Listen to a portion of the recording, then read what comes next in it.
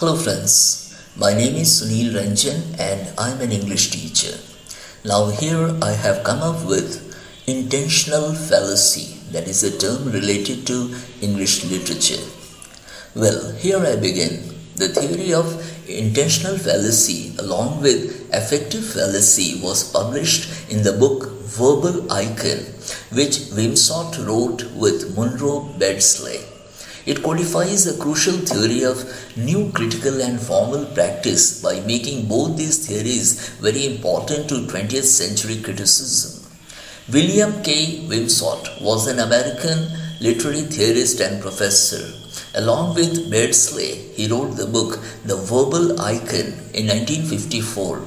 In his book, Wimsott brought out the idea of intentional fallacy, in which he writes that intentional fallacy refers to the error of evaluating a work by the intention of an author.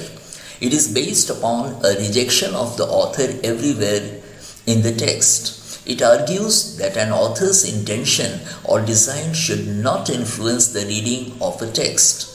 It further argues that a work of art should not be evaluated through what the author has intended for the same. The implication is the evaluation of a text is independent of the author's intent. It also means that the act of reading is an autonomous activity which is not controlled by the author's intent. According to Wimsott, the internal fallacy derives from confusion between the poem and its sources. Essentially, it occurs when a critic puts too much emphasis on personal, biographical, genetic, or what he calls external information when analyzing a work. Wimsott and Beardsley consider this strategy a fallacy partly because it is impossible to determine the intention of the author, as often authors themselves are unable to determine the intention of a poem, and partly because the poem as an act that takes place between a poet and an audience may have an existence outside of both. Thus, its meaning cannot be evaluated simply based on the intentions of or the effect on either the writer or the audience. For Wimsott and Beardsley, intentional criticism becomes subjective criticism and so ceases to be criticism at all. For them, critical inquiries are resolved through evidence in and out of the text. So the act of reading becomes an aesthetic, self-serving function which is not influenced by external factors such as author's biography.